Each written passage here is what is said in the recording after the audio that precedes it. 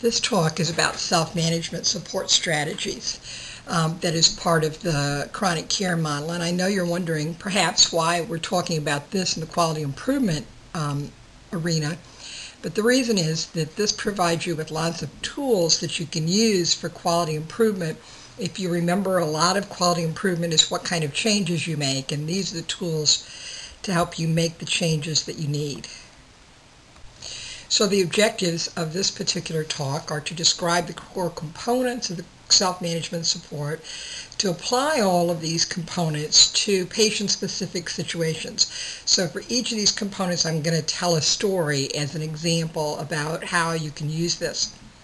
And we'll do this in future talks about all the other components of the chronic care model. To describe the impact of health literacy on health outcomes, because that's really important, and a brief slide about the theoretical and evidence base for self-management support, so that you appreciate that there is quite a bit of scientific evidence for the value of this particular intervention model. So why is this important? Well, all healthcare providers know that helping patients adopt a healthy lifestyle to either prevent or ameliorate the impact of chronic illness is far and away the greatest challenge. We put a lot of effort on health education, but knowledge is clearly an insufficient motivating factor. It is a factor. We need to know, patients need to know how to do things, and that's what we'll talk about with regard to health literacy. But it isn't sufficient, and we know that because everybody knows that smoking is bad for you, or that not wearing your seatbelts is dangerous. But still, people smoke. 25% of the population smoke, and a lot of people don't wear their seatbelts, even though it's against the law not to wear your seatbelts in many states. So clearly there's more to it than health education, and that more to it is what we call a group of interventions that are called self-management support strategies, and we're going to spend a lot of time talking about those in this class. Self-management support strategies is a very comprehensive approach to behavioral change with patients. Some assumptions of self-management support strategies, the two critical assumptions is that, and you know this, we all know this, patients must be responsible for their day-to-day health behaviors. We can't go behind them and remind them every minute of every day what their health behavior should be. And not only that, but patients really, and think about it in your life, are required to make dozens, if not hundreds of decisions every day that impact on their health. From what you eat for breakfast, lunch, and dinner, to whether or not you go for, how far you park from the Walmart. There's so many decisions that we make on a daily basis, and these are strategies that give the patients tools for helping them make those hundreds of decisions that we can't be there with them to make. The self-management support strategies initially began by working with chronic illness care, and that's certainly what we're going to talk about today. People with heart disease or heart disease risk, and with diabetes or risk for diabetes. But clearly these strategies can be applied much broader, and so as you learn these strategies, certainly feel free to think about using them in accident and injury prevention, like wearing a helmet when you ride your bike, and seatbelts, things like that, and healthy lifestyle decisions. So it's much broader than that, but we're going to focus on chronic illness care. There are three core areas of focus, and then there are 5 strategies, so it gets a little numeric here. But self-management support focuses on these 3 things. First of all, the medical and behavioral management. And this is the patient's ability to manage their condition or their risk for condition. The most obvious examples are focusing on their healthy eating and on taking their medications. The second one, however, and we forget about both of these two. We spend, again, just like health education, we spend all of our time with that first focus. But there are 2 others. The first is role management, the ability to adjust life roles based on their health needs. I don't know how many of you have been diagnosed with a chronic illness like coronary artery disease or diabetes or hypertension. But think about how you have to go about the possibility of labeling yourself as different, because you now are a person with hypertension, you now are a person with diabetes, and that literally has to affect your life roles. And then that merges into this affective or emotional health. You have to learn to accept this illness and risk and manage the emotions associated with it. I remember a patient once that was so angry about being diagnosed with hypertension, and she kept saying, well, my sister-in-law doesn't have hypertension and she's heavier than I am.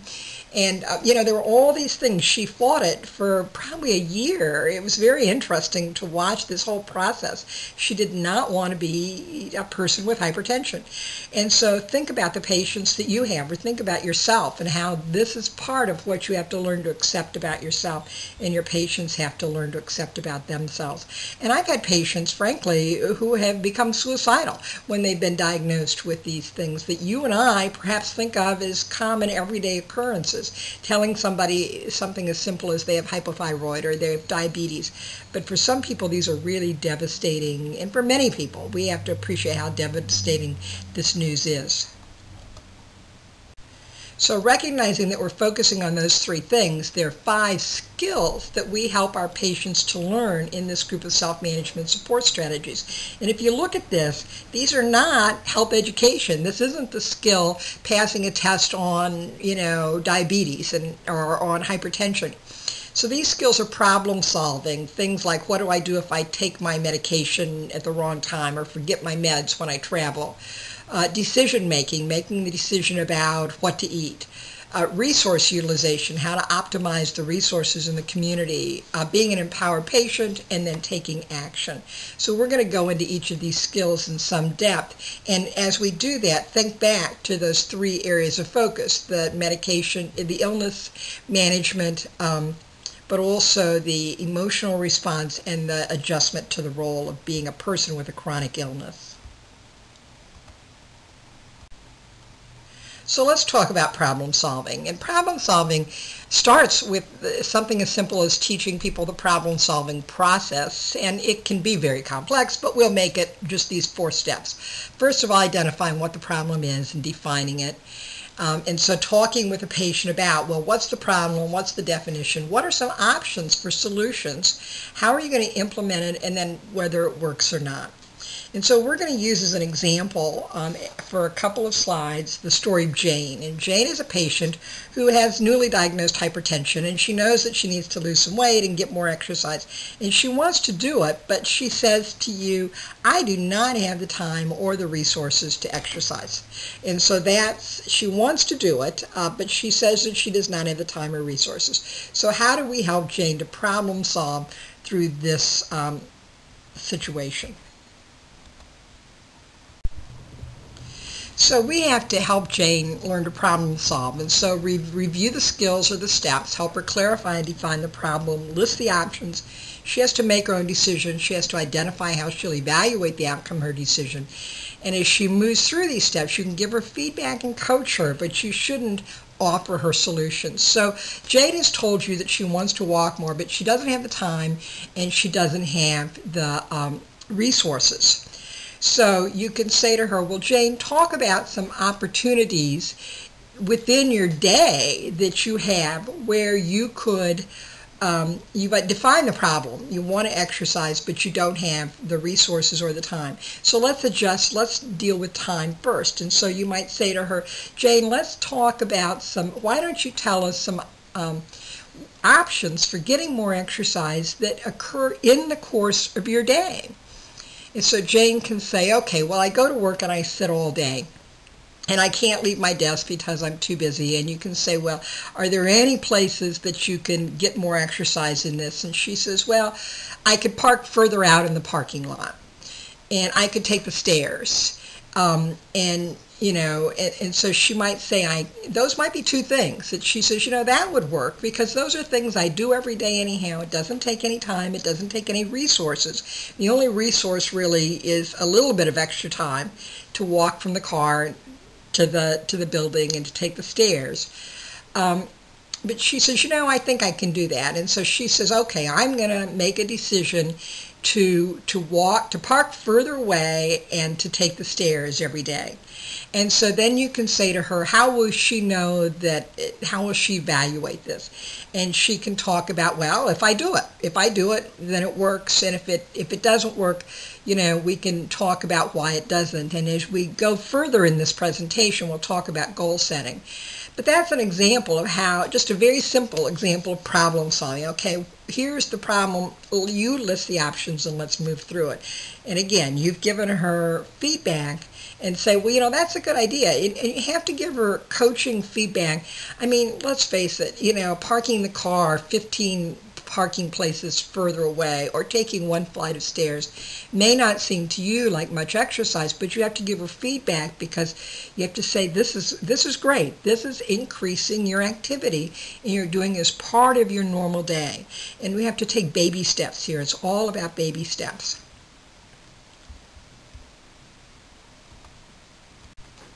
So the next skill is decision making, and we talked about that. Patients are confronted with dozens of decisions a day that affect their health. How they make these decisions will affect their confidence and their ability to take care of themselves. That's another thing. I think we don't appreciate how lacking patients can be in confidence about their ability to care for themselves. And most decision making is based on, most decision making should be based on sufficient information and knowledge of options, and so we have to support it by education. They have to know the impact of their decisions and then help them develop the skills. So we're going to use George as an example here. So George is a 45-year-old man who's learned that he has high cholesterol and he needs to improve his diet. And so in order to make good decisions regarding his diet, we need to help with skills and knowledge. And so in the case of decision making, the first thing you have to do is help George know what his diet has to be. Now, one of the things we tend to do as a first step is to start providing information. Well, here's what you need to eat. Well, pull back and say, wait a minute, what is George eating now? And so this is when you say, okay, let's do a 24-hour recall of his diet. And so you walk through what his diet is and then give him feedback, which is knowledge very specific to George's diet about his diet and how he can make changes. So let's say George, for breakfast, usually has a couple of fried eggs. Well, we all know that needs to change. And so you can say to George, well, those fried eggs have a lot of cholesterol in them, and we really need you to cut your eggs down to, say, 4 eggs a week.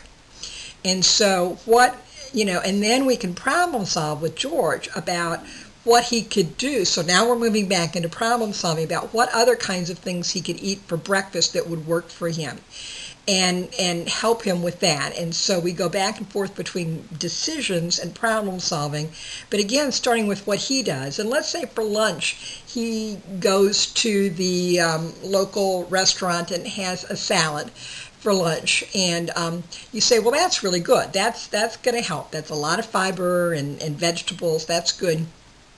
And perhaps ask him a little bit about the dressing he uses on the salad.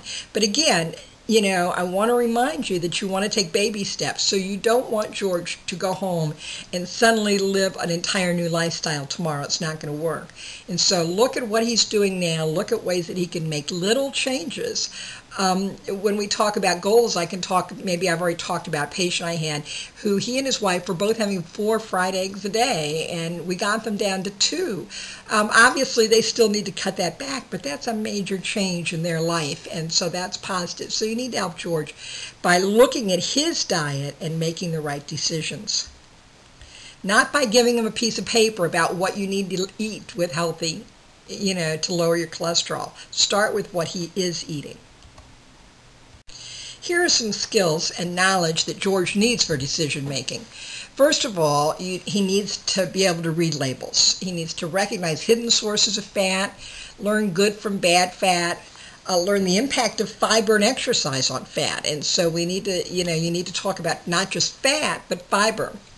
And so to help him make his decision, he needs feedbacks. And So this decision support must be ongoing, and every time he comes in, you need to help him with new decisions that he makes. And again, I want to go back to this. You don't make all of his changes overnight. And so maybe you start with eggs at breakfast. And then the next time he comes in, you say, George, how are you doing on that? And in fact, when we move forward on this, you'll see that you don't wait for the next time. You call him in a week or two and say, George, how are you doing with your eggs? Is this working? And if this is working, say, well, George, are you ready to make another change? And then you can go back. Have you been practicing reading labels? Have you kept a log of what you're eating? Are you making some high fiber choices? So you're going back and forth in a dialogue with George about his decisions. It's the only way it's going to work. You can't just provide him a piece of paper. You can't just say, here's what you have to do. You have to be in dialogue with his life and with him about what's going to work. And you have, we'll talk about this later, but the secret of success is relentless follow through. So you're always in dialogue. And this is why it's important for all of you, not just the provider, to be engaged in this. The medical assistant who checks George in, the nurse who takes his vitals, all of these people have to be engaged in this dialogue with George to help him be successful. Now I want to insert something about health literacy in here. As we move along, it's not specific to self-management support, but health literacy is a concept that's essential to self-management support. And the definition is the ability to read, hear, comprehend, and act on health and medical information. And I think the first thing that we want to do with regard to health literacy is to make sure that our patients are comfortable telling us when they don't understand what we say. I remember once having a conversation with a patient. I was going on and talking about this problem being acute. And finally, the patient says, I don't know what you mean by the word acute. And that really struck me about how even things that we think are so simple, patients don't always know.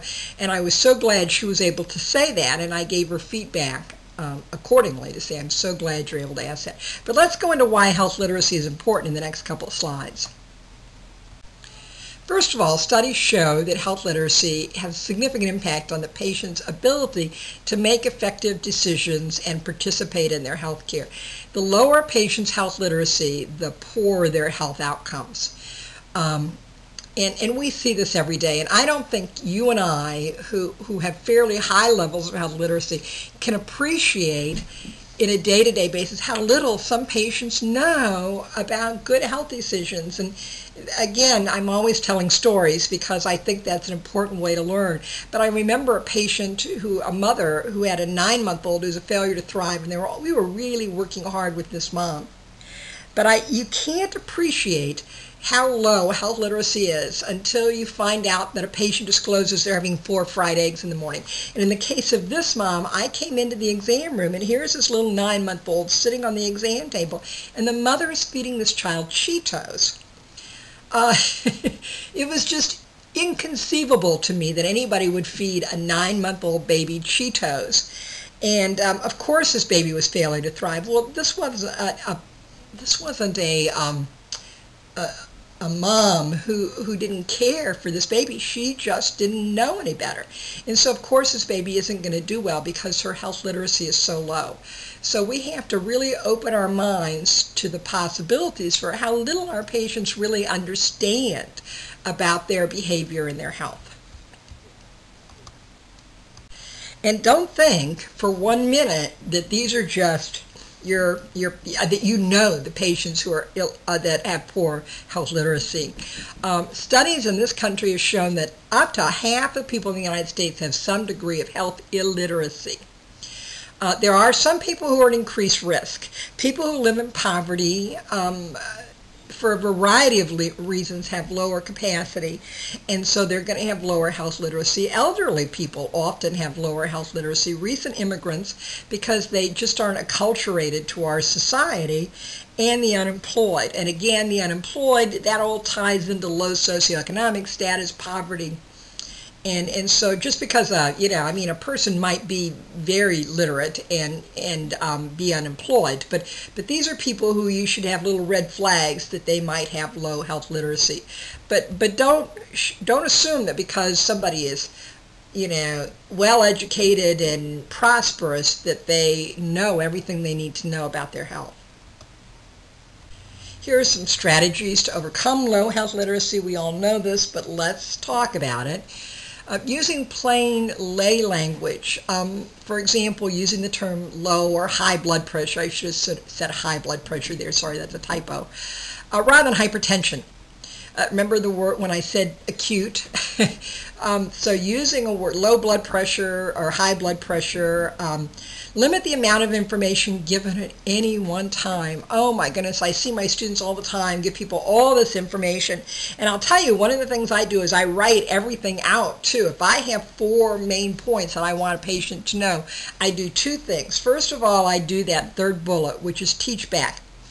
And so if I have a fairly complicated scenario with a patient that I want them to do in the terms of medication or something, I'll say to them at the end of the encounter, okay, now tell me what you're going to do. So they tell you back what you said.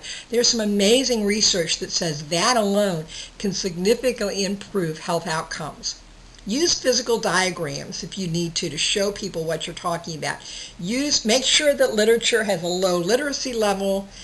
In other words, it's like at the 6th grade level or lower, and that it's visually appealing. But like I said, I often write out, I have little forms, health education forms, and I will write out bullet 1, take, for days 1 through 4, take this pill in the morning, and day 5, 6, 7, take it in the evening, whatever. I write it out very clearly, but make sure that all the literature you use is appealing and has a low literacy level. We're moving back to self-management support strategies and going into resource utilization. And, we talked about this in earlier talks. You really need to know what resources you have in your community. And I appreciate that you all live in communities that often are very rural and very isolated, and you may not have many resources. So you might have to know what resources are available online or just individuals in the community who can help people with problems. Resources that include social support, national organizations, an internet site, and you need to coach the patient to seek and use these resources. And that includes follow-up to ensure that they follow through. So you say, for example, I might say, okay, I want you to go to Jessie Tree. Jessie Tree is an organization here in my community that does diabetes education. And I want you to go on Friday morning. They have these 10 o'clock classes on at the, at the shelter. And can you go? I verify that this is doable for them. And then, I might say the next time they come, did you go to Jessie Tree? How did that work for you? So you want to be sure, again, this relentless follow-up. So here's a story, Jose and Maria, helping them to use resources. Jose has recently been diagnosed with type 2 diabetes. His wife, of course, does all the cooking, and she has no idea how to modify her cooking for her. They're recent immigrants. Neither one of them are highly literate. They don't read Spanish or English well. Many of my Hispanic patients do not read Spanish well, and so that's something. They have very low literacy levels, often new immigrants, and so that's something to check. But in my community, I'm very fortunate, and I'm making this up, but there's a Hispanic support center that provides cooking classes for people with type 2 diabetes. So, of course, I want Jose and Maria to go to these classes. And so, what do I do? How do I enable that? And we'll talk about that in the next slide. Well, Lucy, who is my medical assistant and my interpreter because I do not speak Spanish, tells Jose and Maria about these classes and gives them the phone number to call to enroll in the next course. But that's not all Lucy does. A week later, Lucy makes a note on her calendar. A week later, she calls and talks to Maria. And Maria says, well, I called once, but I got an answering machine, and I didn't know what to do, so I hung up. And that's not uncommon. And so Lucy encourages Maria to call again. And then 2 days later, Lucy calls and says that finds out that Maria has in fact called and enrolled in classes that start next Thursday. And so what's Lucy going to do? Relentless follow-up. Lucy makes a note to call Maria on Wednesday to verify that she and Jose plan to attend the class. And then, of course, on that Friday, she's going to make a note to call and make sure they attended and how it worked and were there any concerns or questions. This is how, there's several points here. One is that this is how you improve your clinical outcomes. But the other point that I think is even more important is the engagement of everybody in the practice in this. You know, this isn't me calling Jose and Maria to make sure they're doing it. This is Lucy, my medical assistant. She can engage much better with Maria than I can because I don't speak Spanish and because I don't even understand Maria's world the way Lucy does. And Lucy and I have spent a lot of time over the years, you know, learning this. And I have engaged her in this so that she owns this role and she owns the idea that these patients are getting better as much as I do. So she's, you know, it's all about the team in this case. So let's move on to the empowered patient role. And patients are frequently very intimidated by healthcare professionals. Again, a typo, sorry, and are hesitant to stand up for themselves. When patients do ask questions or question a decision, they're often labeled a difficult patient. I know you all don't do that, but I do know some people who do. What they are, however, is an empowered patient, and that's what you really want. You want people who stand up and ask questions and question a decision. You want to encourage that. They need to be empowered. It's their body, their health. They have every right to have the primary control. And in this day and age, what we call that is patient-centered care. And I think that's actually a very good idea. So how do we empower patients? Well, there are lots of ways. We can encourage patients to ask questions. You know, at the end of an encounter, I always say before I walk out of the room, and I do not say it with my hand on the door. I say it sitting there looking at the patient. Do you have any questions? Is there anything you're worried about? And then if I have to leave the room and come back for something, I'll say, well, think about it. I'm going to be back in a minute after I write these prescriptions and get this information. And if you think of any questions, you can ask me then. Provide positive feedback when patients do ask questions.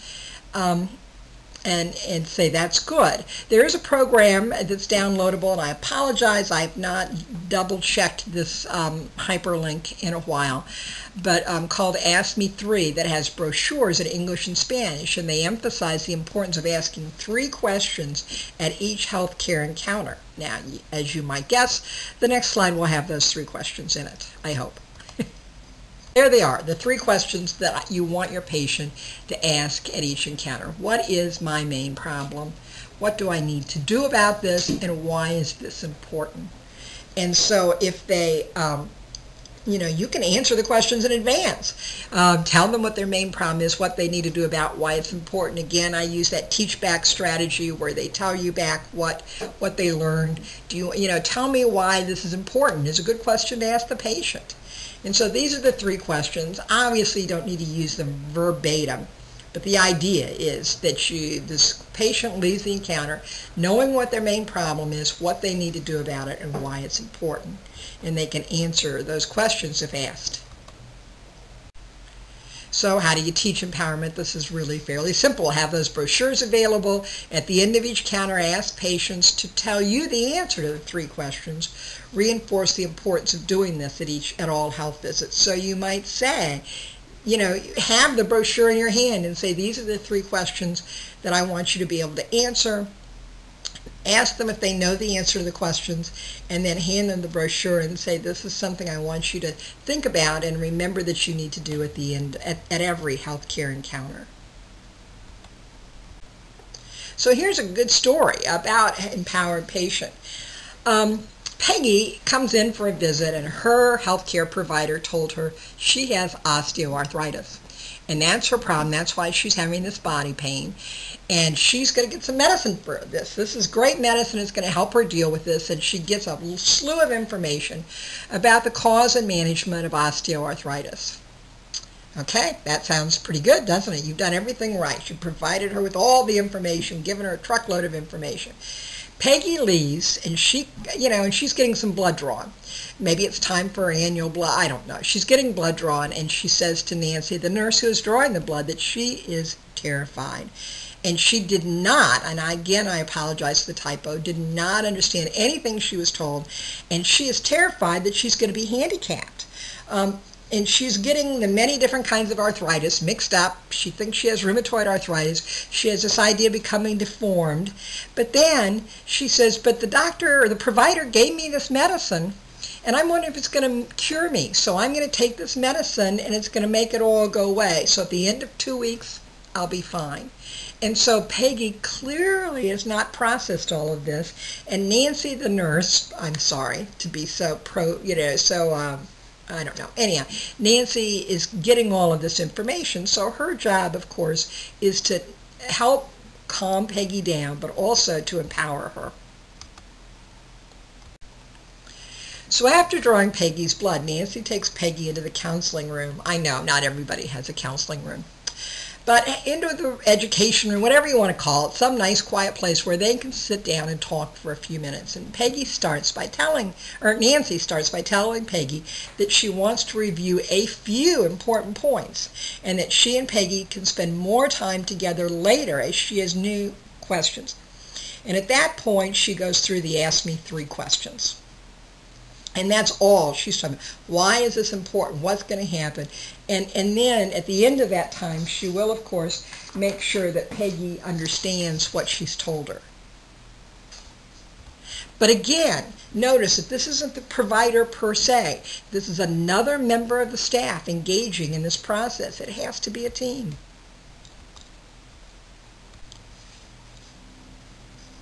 So here they asked me 3 questions, and we're going to go through them, each one a different slide. What is Peggy's main concern? It's that she's going to be crippled and unable to work. And at this time, Nancy explains that this type of arthritis is not generally crippling, but it mostly causes pain and some limited movement. And so that's one answer to her main concern. I'm trying to find the... So what does Peggy need to do? What does she need to do about these things? 4 simple things. Number 1, she needs to take her medication as directed. Number 2, she needs to keep moving. She needs to walk. She needs to exercise, swim, whatever she likes to do. Number 3, she needs to keep a list of questions for her next appointment. And number 4, she needs to keep her next appointment. 4 very simple things. Nancy can write these out on a piece of paper that Peggy can put on her refrigerator. And remember, she must take her medication. She must keep moving. She must start. Every time she thinks of a question, write it down and keep her next appointment with that list of questions. Now, I know the providers, I've been there. Sometimes these patients come in with a list of patients a page long, and you have to find ways to deal with it. But she needs to do that. That's how we get good outcomes. Okay, it's not just about what she needs to do, but why are these things important? What is the medication going to do? It's going to help with her pain. It's going to make it easier for her to move. It is not going to cure her. So it's going to help with the pain and make it easier for her to move. Why is moving important? Because it helps keep the joints flexible and decreases stiffness. Why keep a list of questions? So that she doesn't have to remember them when she comes into the office. All of us have sort of a little bit of anxiety when we go to the doctor's office, the clinic.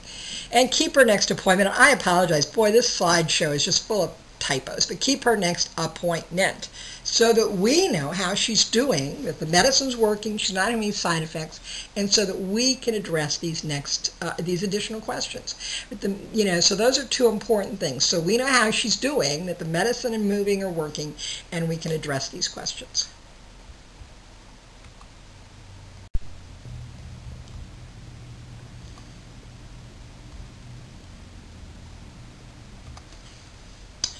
Now this is really the second half of this particular lecture, and I know it's a long lecture, and so if you need to, and I'll let you all know this in preparation too, you might want to take a break at this point. And this is the halfway point really in this talk, but it's about all of these strategies for helping people to take action to improve their health. So it's really important information, but it's a long show, and I apologize for that.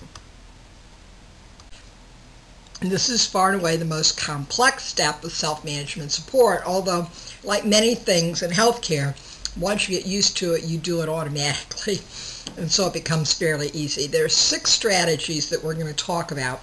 I've alluded to a lot of them already, to assist patients to be successful with changing their behavior.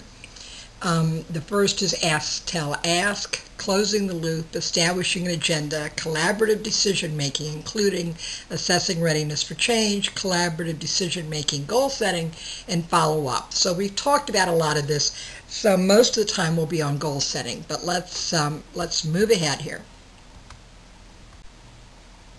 Ask, tell, ask is based on the adult learning principle of self-directed learning. A novel idea here, but what you do is ask the patient what they would like to know more about. So if you are done with your encounter and you have some time, or maybe the nurse, maybe the nurse after they've seen the provider might say to the patient is, as she's drawing the blood or whatever, what more would you like to know about from today? Tell them the information, keeping it brief and simple, and ask if they have any other questions. So just making sure, like I said at the end of an encounter, I always say, what else would you like to know about today?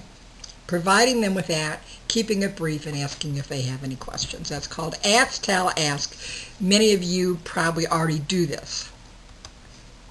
I talked about this one earlier, the teach back. But it's the follow-up to ask, tell, ask. It's closing the loop. And again, there's research, amazing research on how well this works. But after you do the ask, tell, ask, you ask the patient to restate the information you provided. And studies show that this simple strategy is very effective in improving health behavior. As you move from information to behavior change, so obviously people have to have information first. But you must assume that a patient is more likely to act based on his or her values and priorities than those of the providers. We think what we tell them is most important, but the truth of the matter is, what they do is based on what is important to them. Based on the problem and the discussion you've had, you can ask a patient which of several areas they would like to work on. So let's say we're talking to a patient who has diabetes and their A1C is not good and they're having some problems. And there's all sorts of complications. The patient says, I just can't get control of my hypertension and I just don't know what's wrong. And say, well, there are lots of things you can do with regard to your hypertension. There's your medication, there's diet, there's exercise, there's stress management. Let's not look at the whole thing. Say to the patient, pick one, pick the thing that is most problematic or most troubling you, and let's work on this for a while. And that's called establishing the agenda, and makes a lot of sense. Let's just work on one thing. People get too overwhelmed. And so let's focus on one item. Or you can say to the patient, what behavior change would you like to focus on regarding your health? Or say, what do you think is your biggest challenge to being healthy? And then follow through on that with how do you want to work on this? For example, for me, my biggest challenge is healthy eating or getting enough stress management. And say, well, how do you want to follow through? How would you like to work on this?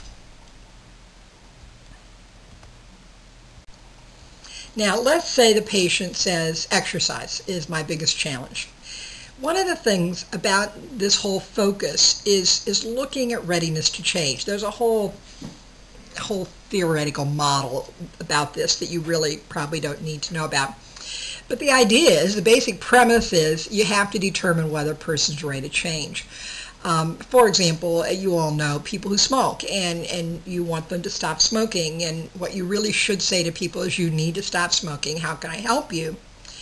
And people are going to say, I am not ready to stop smoking. And you can, verify that in several ways. Say, well, you need to. Can I help you? No, I'm not ready. I don't want to talk it. Okay, they're not ready. Smoking is not the thing you should work on, even though you believe that this is the most important thing. You have to, so say perhaps to the patient, well, what is keeping you? What could we work on?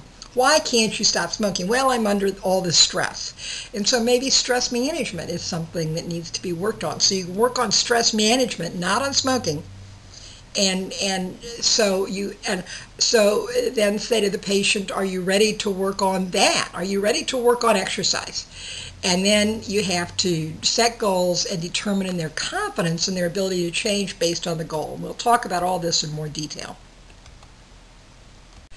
Okay, so readiness to change. Based on the assumption a patient is not going to change a behavior, they're not ready to change. This is sort of one of those does. At this point, therefore, you need to validate that whatever behavior you're going to work on is a behavior that they're ready to change. And again, for those of you who want to go look at the theory of this is called the trans-theoretical model of change.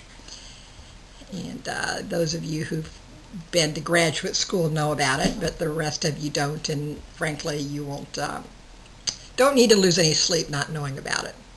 Not that it's not important. Here are some, we're going to go through each stage of change and then talk about what your role is in this change. Pre-contemplation.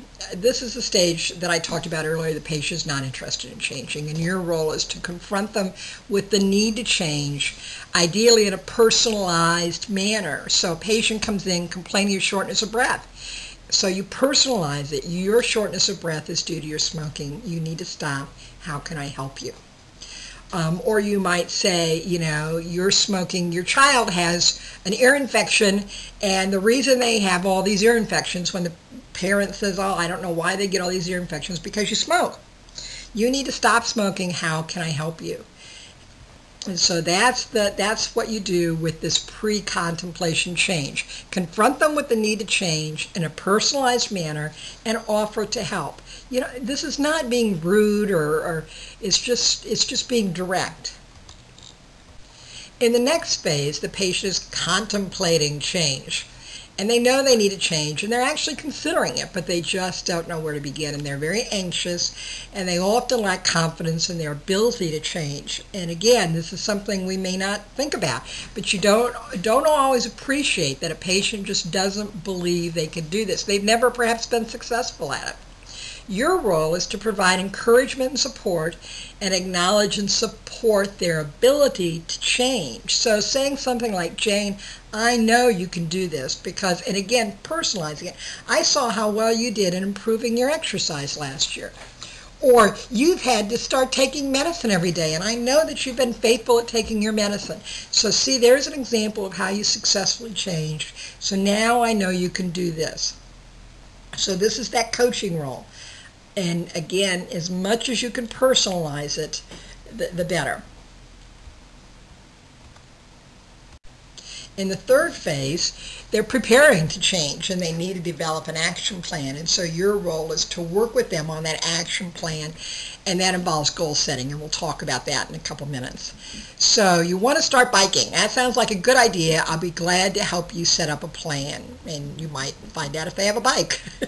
And so that's a good example of saying, great, let's set up a plan for you. Let me coach you in this. The important thing is that you're telling them that you're engaged in this with them. The next phase in readiness to change is action, where they're actually implementing the action plan, and your role is to continue to support them and continue to help with goal setting. So a good example, we talked about this earlier, this idea of phone calls. Hi, Mike, this is Dr. Smith. I called to see how your biking plan is going. How did you do at meeting your goals this week? And, if they say, gee, it didn't work, well, go back and rethink. We'll talk about goal setting. Go back and set the goals again. Why didn't it work? Okay, well, then maybe that was the wrong goal. Maybe the goal was maybe you said you were going to bike 5 times a week and you only bike 2. What happened those other 3 times? Maybe we need to rethink this. So We'll talk about this in more detail, but this idea that you support them and make phone calls, I mean, you really should be setting aside time every day to contact patients and see how they're doing. This is how you get improved clinical outcomes. The next phase is maintenance, and so the patient has successfully changed their behavior and is moving forward, but they do have risk for relapse, and your job is to continue to support and provide reassurance when there is relapse, that it's not the end, there's always tomorrow, and this is really important. And so just things as simple as at an office visit saying things like, Jackie, I see you're still losing weight, this is great, how are things going, is really important at this point. And the final phase is termination. Sounds kind of negative, doesn't it? When the new behavior is a habit and the patient has a high degree of self-confidence that they can maintain this change and handle slips and temptations. And so at this point you do informal praise and support at all encounters. So for example, Jake, gee, it's going on 3 years since you stopped smoking. I bet that feels really good. And so you're just informally reminding them and keeping it up, but you don't really need to do anything about helping them at this point because you've moved on with Jake or whoever to the next challenge with them. Now if they stop smoking, let's get them exercising. Now this is really the heart of what I want you to learn. You've learned lots of goals here, lots of skills. You've got the notes. You want to keep going back to those notes so that you remember how to do this, because this is not simple stuff. Although once you get good at it, it is pretty simple. But once a patient is ready to change and set a plan, and then throughout the time they're working on this change, you have to work with them on setting goals. And the goals have to be proper, the right goals to be successful. You know, I can come in and see my healthcare provider and say, you know, I want to lose 50 pounds and that's my goal. And the provider says, great, okay, we'll write that down. Kate's goal is losing 50 pounds. Not going to happen. I mean, it might happen, but it's not going to happen just by setting the goal and moving forward. It's not the right kind of goal, and you know, it's not the kind of goal that my provider can call me in a week and say, hey Kate, how are you doing on losing those 50 pounds? Have you lost any weight yet? And so it's got to be done right, and that's what I want you all to get out of this talk. Here are right goals. Each goal should be small, very, very small, specific, measurable, and very short term. Losing weight isn't it? Losing 100, losing weight isn't specific. Losing 100 pounds is specific, but it's certainly not small or short term. Here's one that is small, specific, measurable, and short term. This week, I'm going to walk around the block twice. That may be a big deal for some of your patients. I'm going to walk around the block twice. And if that patient is carrying 150 extra pounds on them, that is a lot of effort.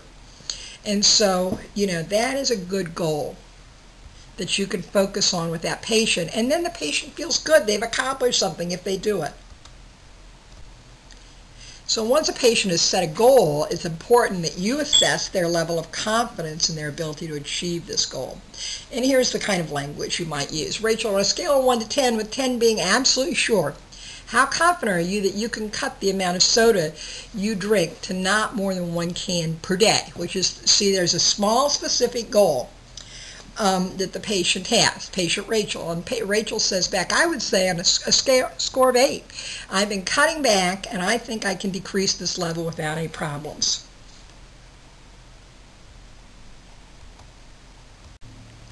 Now, if a patient's confidence is an 8 or higher, and you want them to think about this. This isn't just off the top of their head.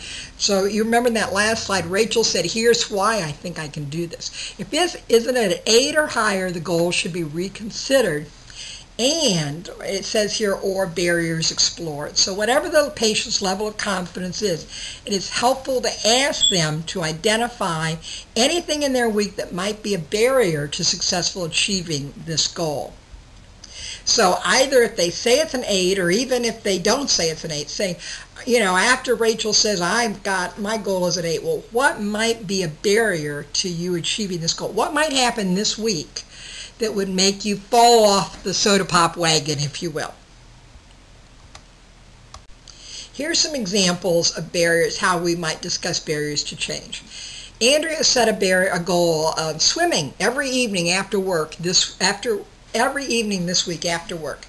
So you might say to Andrea, what kind of barriers might there be to you being able to achieve this goal of swimming every evening this week after work? And Andrea says, well, if my boss makes me work overtime, but that doesn't happen very often. Also, if I need to run errands, those might be that might interfere with my ability to swim. So the provider says, well, maybe a goal of swimming every evening might be a little too much. And Andrea says, yeah, as I think about it, if I'm really honest, I don't think I could make it more than 4 times a week. And the provider says, so do you want to change your goal to swimming 4 times this week? And Andrea says, yes, that really is better. That's a 10. In other words, her confidence is 10 that she can do it 4 times this week. I'm trying to find my little mouse here to can't find there it is. Okay, I'm moving on. You've heard me talk about this, relentless follow-up. All of the work just described is unlikely to be successful if you don't follow up and hold patients accountable for their decisions. So you or someone else, really everybody in the practice needs to commit to calling the patient. Well, I mean, not everybody needs to commit to calling, but they need to follow up. Somebody needs to commit to calling the patient at the end of the time established in the goal to determine what they are doing. Your patients are going to be shocked, surprised, but we'll talk about that in the next slide.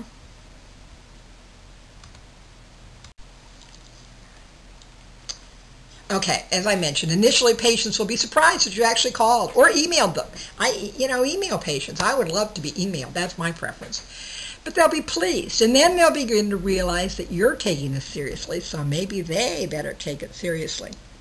If they were successful in meeting their goal when you call, you can ask them, do you want to set a new goal? Or do you want to keep this one a little bit longer? Maybe swimming 4 times a week after work is a good goal for a couple weeks, and they're really not ready to take anything on. If they weren't, then you go back and problem solve. Okay, what happened? Why not? What were the barriers? So discuss it and renegotiate the goal. Maybe this wasn't the right goal. But the patient will start learning how to do this too, and you and the patient get into this dialogue about what the goals look like. Okay, we're really pretty much almost done here. I want to give you some references so that those of you who have a scholarly bent might be interested in some of the research that's been done on this. Very, very strong research. And again, I didn't teach you anything in this class that was that complicated, but you have to get committed to doing it. And I just wanted to give you these references, and then we'll go on in the final slide to your assignment. Okay, here's your assignment for this talk. You're still using those aims and benchmarks, but I want you to go back and I want you to focus on self-management strategies to test. And so I want you to do something in the way of self-management strategies and submit at least 2 PDSA reports on how that strategy worked. And one of the things I'm going to get to you all is I have a really nice worksheet that we use with patients for goal setting that can be kind of handy, and I'm going to send you all a copy of that too so that you can use it if it will. See if it helps you. Thank you very much for your patience. I know this is a long talk, and have a nice day and a good week.